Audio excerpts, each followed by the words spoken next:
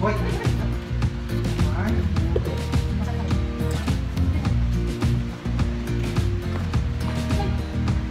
Hoy!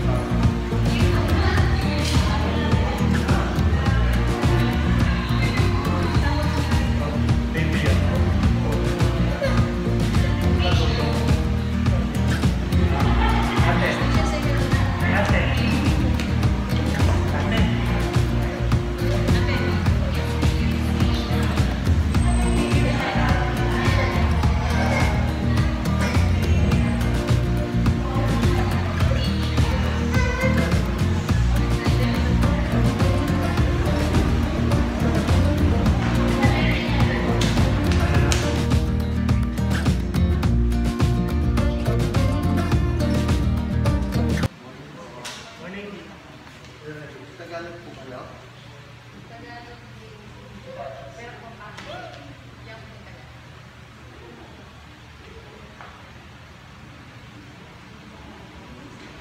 Tagalog na lang po para naintindihan niya. Ang mga magulang po ang hawak ng bata. Okay. Nasaan po yung mga magulang? Dito po kayo sa gitna. Yan, sa gitna. Pagkatapos mga ninong at ninang po, pakitaas ang kamay. Dalawa lang, tatlo, okay lang po. Dito yung iba, dito yung iba po. Gitna yung mga magulang. Lapit po kayo, sige. Lapit po. Yan, yung iba doon po. Yan. Okay. Sige po, sali na rin po kayo. Doon po kayo sa akin nanay. Yan. Doon lang po kayo. Para baka ano yung bangka. Sige po. Okay. Okay po. Konti pong kusog dito para konting distancing po. Yan. Okay lang po yan. Tapos, meron na po ba lahat kandila? Pamigay na po yung mga kandila. Sige po. Sige po. Okay. Bigyan na rin po si nanay. Sobra naman po yata. Tapos, meron po kayong sombrero. Paki-ready na rin po. Tsaka yung pamunas sa bata. Meron po. Okay, good. Tatay, ikaw po yung mama. Huwag mo na po, mamaya. Pakaka ko lang kay tatay mo. Ay, hindi po. Yung sombrero po. Yung sombrero. Sorry. Yan, okay. Sa ngalan ng Ama, ng Anak at ng Banal na Espiritu. Amen. Sumainyo ang Panginoon bilang tanda ng pagtanggap natin sa inyong anak. Pupurusan ko siya sa noo. Ang krus ay simbolo ng ating kaligtasan. Pagkatapos ko mga magulang, purusan din sa noo. Huwag na po. Okay lang po yan. Nanay, tapos na po. Tapos mga ninong at ninang, purusan din, pero sa hangin na lang, huwag na nakahawak ng bata. Sige po, purusan niya.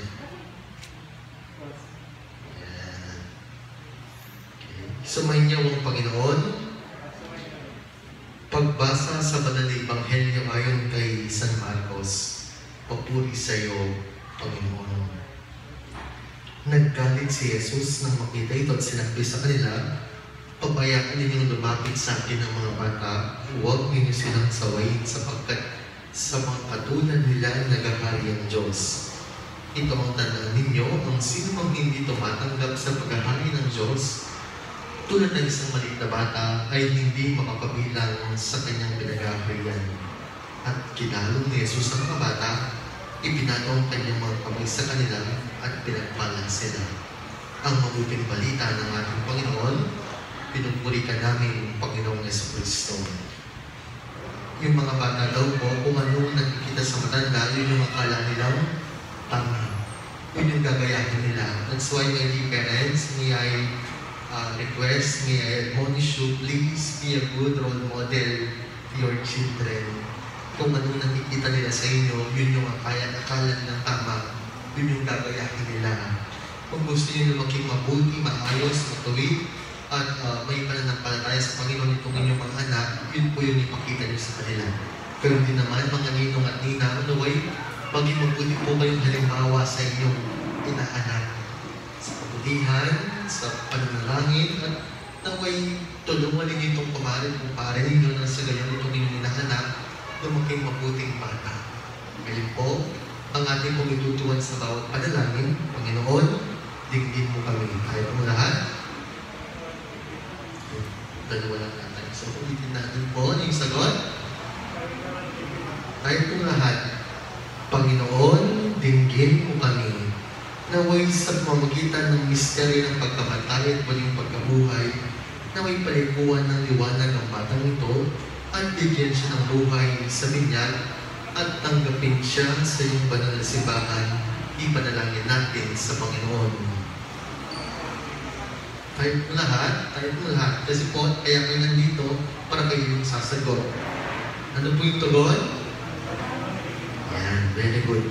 Naway sa pamagitan ng binyag at pupil, gawin mo ang mga nananampalatayang sunod at maging saksi ng iyong Ebanghelyo, ipanalangin natin sa Panginoon.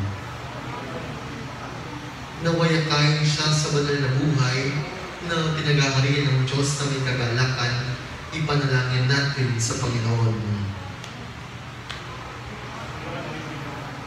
Naway ang mga magulang, mga ninong at ninang ay maging halimbawa sa pamumuhay Kristiyano nang sa gayon sila ay maging inspirasyon ng batang ito, ipanalangin natin sa Panginoon. Ang panalangin ng exorcismo ay yung panalangin naglilinis sa inyong anak sa kanyang manang kasalanan at nagliligtas sa kanya sa mga masamang espiritu.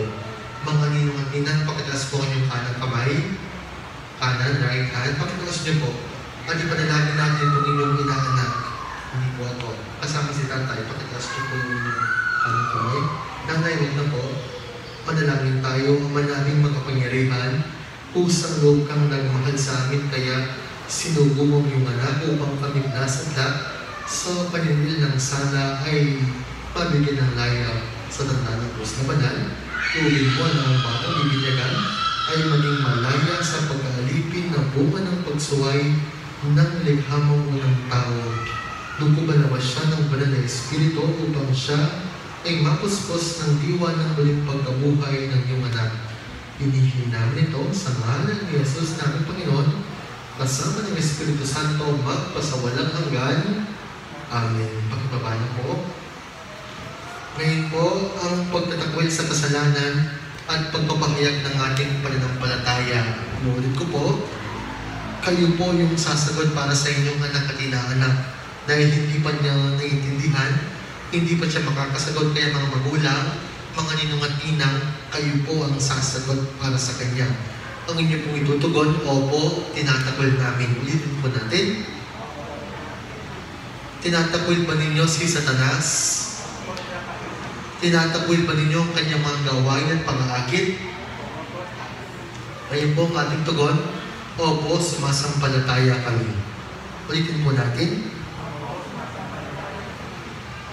Sumasampalataya ba kayo sa Diyos, sa mga makapangyarihan sa lahat na may gawa ng langit at lupa? Sumasampalataya ba kayo kay Jesucristo, isang anak ng Diyos, Panginoon nating lahat, ipinanganak ni Santa Mariang Birhen, ipinapos sa krus, namatay, nilibing, muling nabuhay, at nanunulog sa kanan ng Ama? Sumasampalataya ba kayo sa Espiritu Santo, sa banal na simbahang Katolika, sa kasamahan ng mga banal, sa kapatawaran ng mga kasalanan, sa muling pagkabuhay ng mga namatay, at sa buhay na walang hanggan? Ito ang ating pananampalataya. Ito ang pananampalataya ng ating simbahan. Marangal natin ipinahayag kay Kristo, Jesus nating Panginoon. Amen. Lapit po kayo dito, nanay, tatay. Okay, harap po kayo sa mga ninong at ninang ninyo. Maaari kong pailit po kayo. Yan. Ano pong pangalan ng inyong anak? Dito po, nanay. Higayin niyo po yung inyong anak. Okay. Ano pong pangalan niya? Johann Cyleb. Okay. Tatayin po muna sa po. Johann Cyleb, I baptize you in the name of the Father, of the Son. Higayin niyo po po. Ano po? Hindi po. Sige, nanay, tapusin niyo na po. Si nanay na lang po. In the name of the Father, of the Son, and of the Holy Spirit. Amen. Sige po, pakipunasan. Okay. Johann Cyleb, ngayon naman ikaw ay papahiran ko ng langis ng krisma. Ang langis ay nagpapakilala ng paglukob ng banal na Espiritu. Sige po ba? Johann Cyleb, naway maging matatag ang iyong pagkikibahagi kay Kristong Hari, Pari, Propeta, ngayon at pagpakailanman. Amen. Pasokin niyo na po yung kanyang sombrero. Tapos tatay, pakisindihan ng iyong kandila dito sa harap. Hindi, di makuha. Test mo lang dito.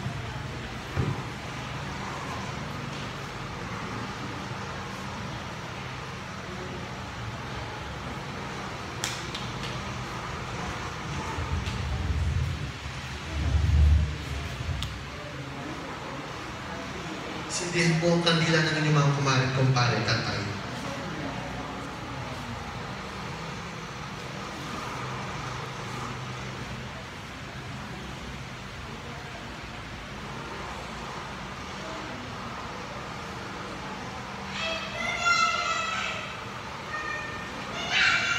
Ang kandilang hawak niyo po ay simbolo ni Kristo, ang ilaw ng ating buhay. Mga magulang, mga ninang, kahit responsibilidad po ninyong makain itong si Cyleb papunta kay Kristo. Now as one family, we now pray the very prayer Christ Himself taught us. Ay pong lahat, Our Father, who art in heaven, hallowed be Thy name. Thy kingdom come, Thy will be done on earth as it is in heaven. Give us this day our daily bread, and forgive us our trespasses, as we forgive those who trespass against us. And lead us not into temptation, but deliver us from evil. Amen. Let us pray. Pakiyuko po ang inyong mga ulo para sa bendisyon. Manalangin tayo, Ama namin, na nagmamahal sa lahat ng tao.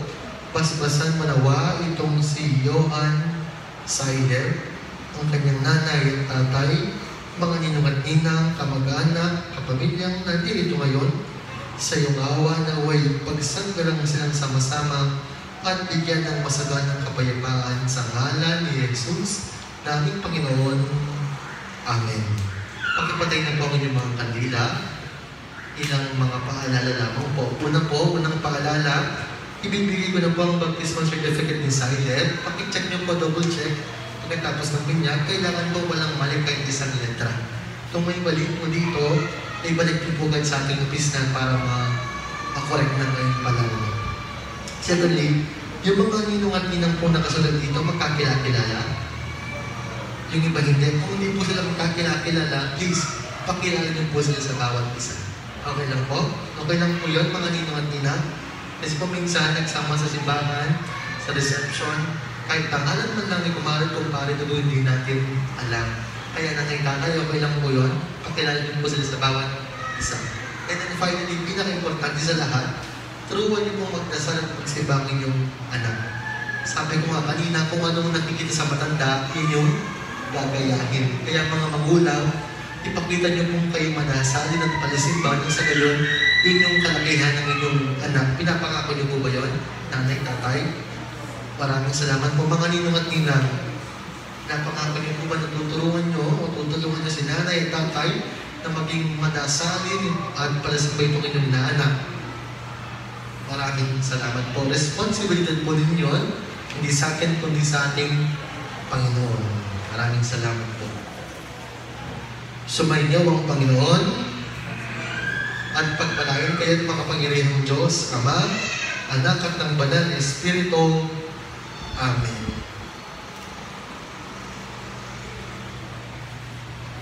Tapos na ang ating binyag, humayo na tayo sa kapayapaan. Salamat sa Diyos. Palakpakan po natin si Johann Cyleb de la Paz. Congratulations. Palakpakan po natin ulit.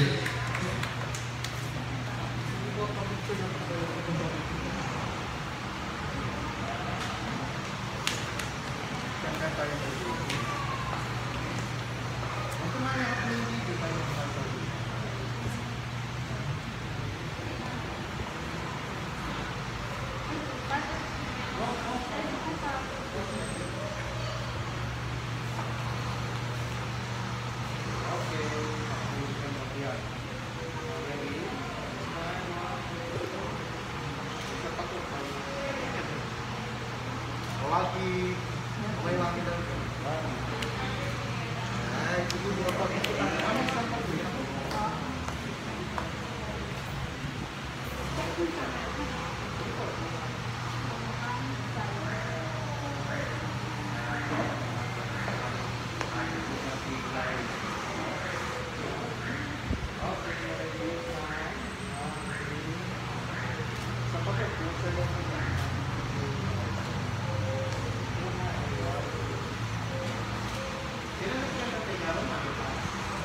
Ay, gawin mo.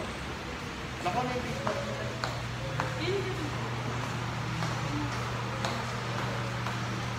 Nako yung pizza. Ay, pag-pizza natin ako. Ulit na kayo. Okay, diba? Nakabili niya kita naman. Okay, bawa. Sarap. Dito kung kayo, kaya ka. Hindi mo kung kaya ka. Dito kung kaya ka. Sundot kung kaya ka. One by one ito. Dito kung kaya ka. Okay, one. Dito kung kaya ka. Dito kung kaya ka. Dito kung kaya ka.